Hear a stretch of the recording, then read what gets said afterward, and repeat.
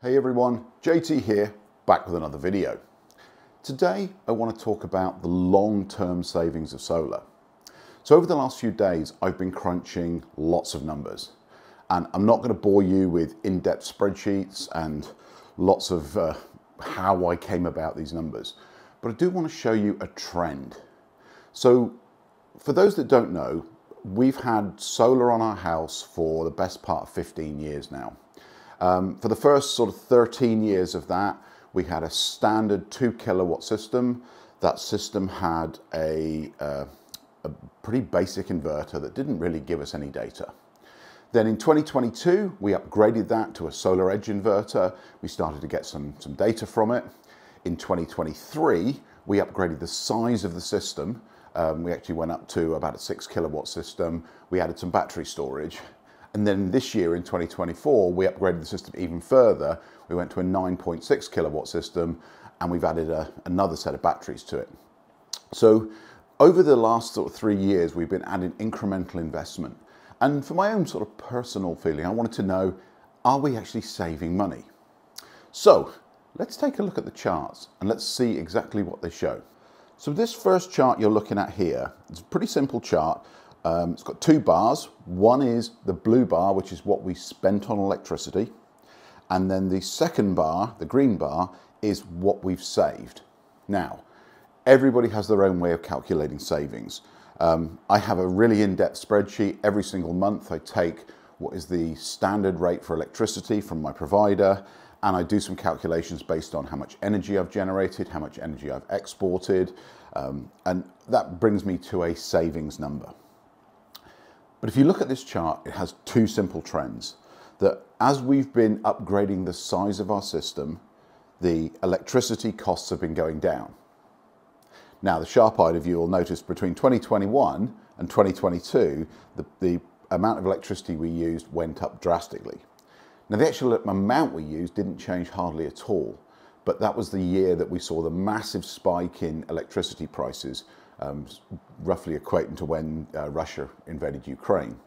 So that's why you see a jump up from 2021 in the blue bar to 2022 in the blue bar. But as you can see, from 2022 onwards, we've seen a gradual decline in what we're spending on our energy bills. The real trend is in the other direction. So that's the green bar. The green bar is how much money we're saving each year. Now for 2024, we're not even at the end of the year yet. We still have October, November and December to go there.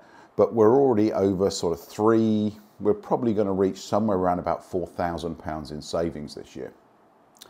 Now, if you equate that to return on investment, what that effectively means is everything we've spent since the original 2021 upgrades will pay itself off in about 8 years.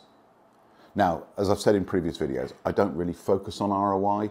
It's not something that really interests me that much. I'm more interested in having the smallest possible electricity bills. But if that is something you're looking at, you can see there, as we've made each of these incremental upgrades to our system and the capacity of our system, our savings are growing and our electricity costs are going down. Now, we've just started to export power. That's something that we'll be doing throughout the next year. So I'm fully expecting the amount we pay for our electricity to disappear to almost zero during the summer months.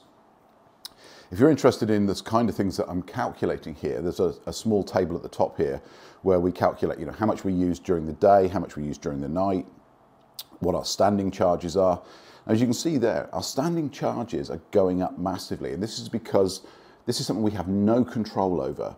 The distributed network operator imposes these charges on our energy providers, and they keep putting them up with no reason at all. No, there's no explanation. It's just every time they get an opportunity, they increase that price. So our standing charges have gone up from approximately £37 a year to over £120 a year in 4 years. That's an absolute disgrace. Under that, you can see we've got total costs, how much free power we're getting. So living in the east of England, we get a lot of opportunity with our provider Octopus to have some free power, maybe for 2 to 3 hours a day. And we take full advantage of that. Underneath that is our generation, our export, and then our savings calculation.